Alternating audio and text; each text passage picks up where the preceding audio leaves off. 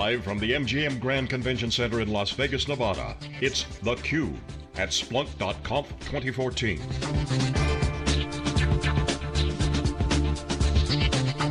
Brought to you by headline sponsor, Splunk.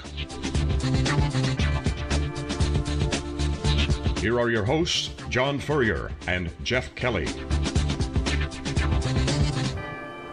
Okay, welcome back everyone. We are live in Las Vegas with theCUBE here at the Splunk Conference, .conference 2014, hashtag Splunk.conf. I'm John Furrier with Jeff Kelly. Our next guest is Chris Grant with Group Health Cooperative. Welcome to theCUBE. Thank you, good to be here. So healthcare has got a lot of data.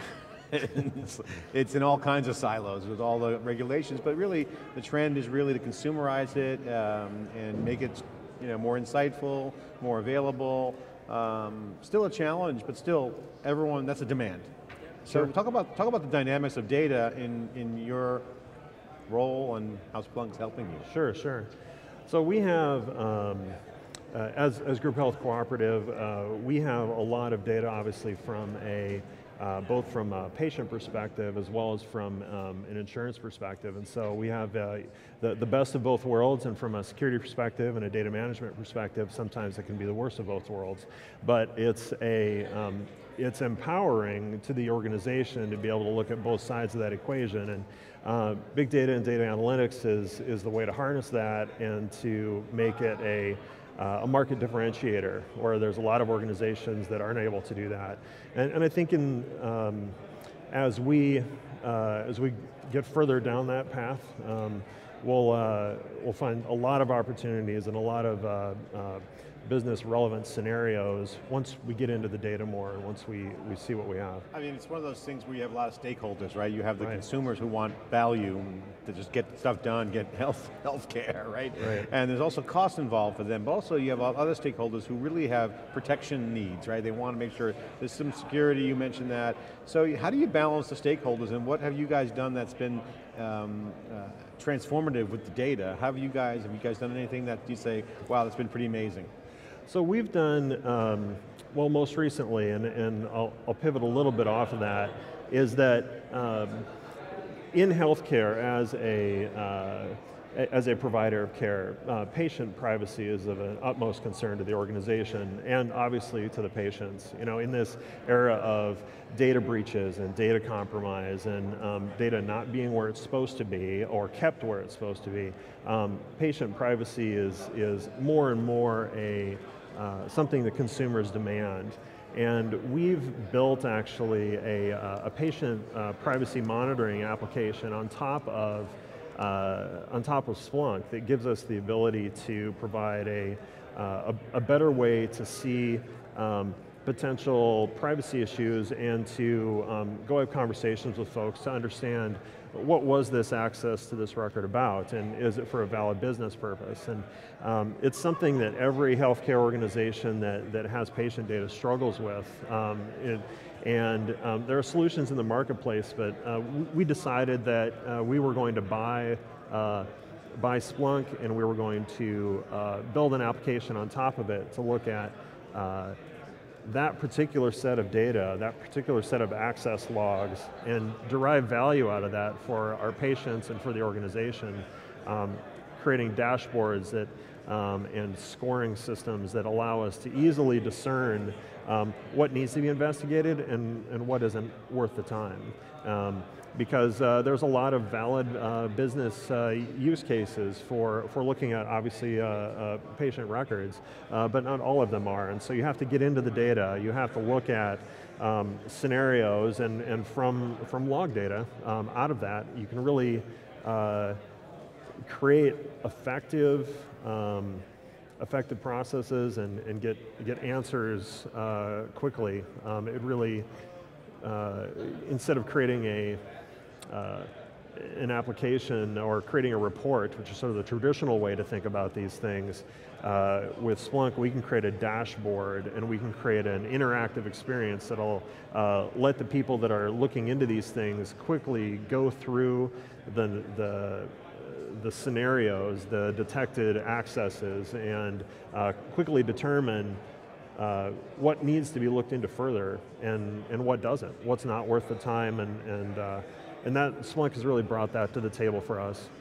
So talk a little bit more about that actual process of building that application, because Splunk is an interesting company because they're both an application company. They've got applications that you can run right out of the box, but they've also got, essentially they're also a platform company providing SDKs and other tools to allow customers like yourself to actually build their own applications. So how would you grade them in terms of the tools and the capabilities of actually building applications on top of Splunk? Ease of development, ease of deployment, and actually the developer experience. Well, so I'm not a developer, full disclosure. So I won't be able to tell you how easy it is from personal experience, but I will tell you that one resource on my team built the Splunk application we're talking about called Sentry. We went from proof of concept to production deployment in 4 months. And because it's the platform we can build off of, it went very quickly and very easily. I would think that there would be commercial vendors that do the same kind of thing that you wouldn't get anywhere near 4 months of deployment, no matter how easy they say it is. It really never is, and Splunk ended up being a way for us to do that. Yeah. So let's take a step back and just talk about security generally. So clearly security analytics is a use case for big data analytics, but I'm curious from a healthcare perspective, security is also a barrier. You talked a little bit about, obviously people have privacy concerns, the application you built is to help monitor those kind of things. Do you feel like the security and privacy challenges in the healthcare space are kind of holding back that vertical from really exploiting big data to its full advantage? I think there is challenges in the healthcare vertical when it comes to harnessing new technologies, and when it comes to, because it really comes down to, you need to get creative. It's all about the people, really. You need to find creative people that are relentless for searching out answers, and then a tool like Splunk as a framework where you can dive in and build your own application on top of it using the queries you want and the design you want, gets you above the fray of basic IT implementation and development. You can do higher level thinking at that point because you've got a foundation to work from, which is what Splunk provides. Healthcare in general has been challenged from a technology and from a data perspective, I think, for a long time because of larger sort of economic forces that are in that vertical. But I think we're seeing those things change as the healthcare industry is changing, adoption of tools is changing, the mindset is changing around how can we be more effective and how can we be more how can we drive toward outcomes rather than just independently saying, how can an insurance company make the most money they can, how can a hospital make the most money they can? We get down to data-driven outcomes where we look at what does the research show for patient care over the last 50 years for this particular kind of condition. Getting into that drives, here's actually what we need to be doing from a procedure standpoint, from a care standpoint to drive to the outcomes that make the most sense based on what the data is. And since the economics are changing where it's not purely about profit anymore, you can get down to better outcomes by getting to the data, and you need tools to do that. And I think the entire industry is going that direction. There's lots and lots of partnerships happening between care providers and between health plans for exactly that reason. Well, that's an interesting point because part of the challenge is, of course, sharing data amongst providers and making it more interoperable. Whether you're a patient going to one hospital for one treatment and then another clinic, the systems may not talk to one another, they may not share data. You've got privacy concerns. You've got insurance companies that may hold on to their data a little tighter than others. How much of this is a technology problem, and how much of it is a cultural or even some extent legal regulatory challenge? Sure. Well, what's interesting is that in the healthcare space, I'm fairly new to the healthcare space. Most of my background is financial services and security and financial services.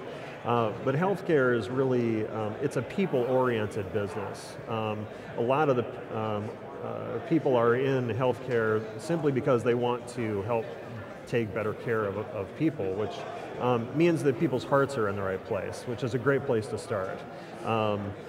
From there, you have to get people's minds in the right place, and so there is, I don't necessarily know that it's a cultural issue from purely from people not wanting to do it. There is an entrenched need for people to help people in healthcare, so that's solid. The cultural challenge is getting out of the mindset that we have to maintain our old technologies and we have to stay with tried and true, which from a care perspective, maybe that's what you want to do because tried and true is the safest option. But from a technology perspective, there's some room there to try new ways of thinking and try new technologies, and it's about getting the right minds around the right tools to be able to do that, and then it becomes really powerful. The privacy concerns are real, but they're, everybody's held to sort of the same standard. The HIPPA is there for a reason, and we all have to uphold the controls that are in HIPPA and high tech in the final omnibus rule that came out. So it's not necessarily that the regulations are preventing it, I don't think. I think that they're generally there to support it, and the way that those regulations are written and designed, they're very flexible about how it's, what's appropriate for your organization. So it's not necessarily about that that's preventing it. It's about getting the right people with the right tools, with the right sort of mission and drive, and then I think we can solve a lot of problems. Chris, what do you think about the, I was just commenting, we got some great commentary going on Twitter and crowd chat.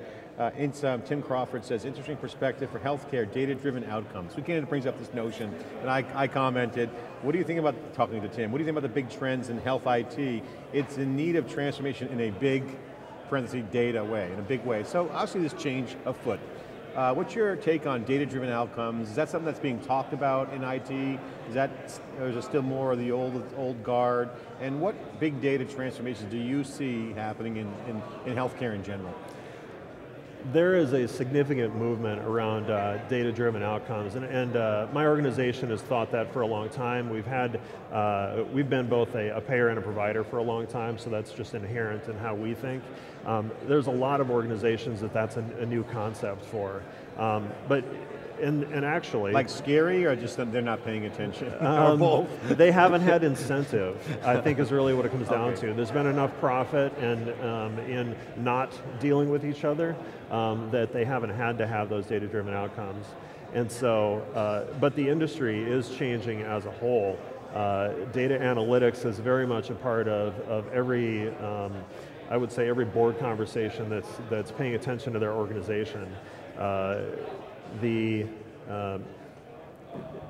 We have the ability now. It used to be that we didn't have the technology to look at all the data. Now we have the technology, we just need to set it up in a way that we can get value out of it.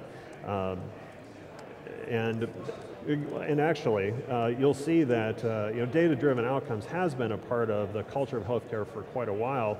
If you look at the organizations that have research institutes, from a primary care perspective, there's a lot of organizations that have spun up research institutes for specifically that purpose. And so there is a culture of data-driven outcomes at the primary care level in a lot of organizations, but it's fairly new to broadly have a data-driven outcomes from a broad sort of industry perspective to tie both a provider and a payer into that picture. You know, it's easy for people to point, hey, get off my lawn, or hey, I need that, and everyone's always kind of griping, hey, I want some stuff.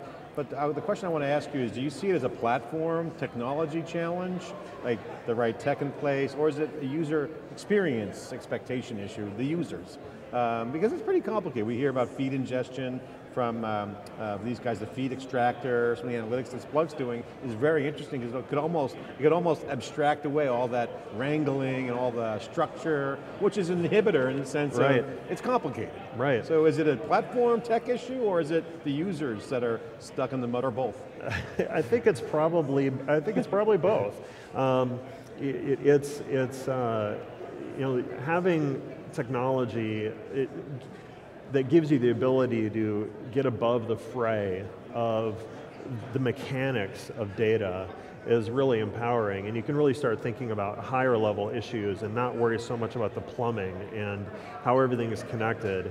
And so you have to get the people into the right mindset to be able to take advantage of that, and you have to get the technology in place to be able to develop and support that. And it's not a trivial problem.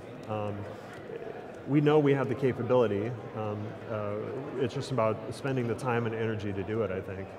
Well, it's interesting. Let's unpack that a little bit. So getting to the point where you're looking at higher level issues and not worrying about the plumbing so much, sounds like you could potentially be talking about using the cloud, whether it's public or private, to help do those kind of things. Sure. To some extent, service organizations to come in and help you architect systems.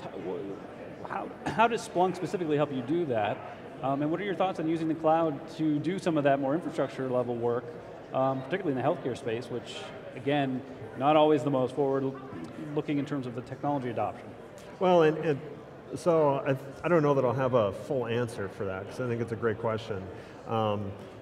Cloud capabilities give us more processing power and more dynamic infrastructure than we've ever had before. The part where we struggle with in healthcare is that a lot of cloud providers are challenged to actually support the regulations that we're under. So it's not necessarily that the technology is the issue, it's more so that the organizations that provide cloud services need to step up and meet the need of their customers. And so that's improving over time, but if an organization can get by without the overhead of doing all of those compliance things, especially a startup cloud provider, they will. They'll go to the customers that aren't regulated first, and then they will start looking at how they can support others. Yeah, it sounds like, we're moving in that direction where potentially we're going to get to almost vertically focused cloud services and cloud providers who can adapt to and provide the type of regulation and privacy and security capabilities that a healthcare organization would need versus a retail organization versus financial services. Right. Were yep. before. Agreed. And we're seeing, AWS is taking steps to do that in terms of providing HIPPA compliance and things like that. But it is clearly we've got a little ways to go. But it sounds like that's the direction we're moving. Yeah, and it's the technology can support all of these things that we want to do. It's a matter of being legally protected. It's always, it's a contract. You always need to make sure the lawyers are happy, of which I report to one, so I'm very familiar with that. And then getting the right people and the right minds and the right tools, I think they're all solvable. It's just a complicated picture. Okay, Chris, we really appreciate you coming on board. We're going to kick it over to the keynotes, so we're going to flip it to the big stage here. This is theCUBE. We are expecting to see them from the noise. That's what we do, and we're excited to be here live in Las Vegas at the Splunk conference. We'll be right back after the keynotes. Stay tuned for more CUBE, but let's right now go to the keynotes live on the big stage. We'll be right back.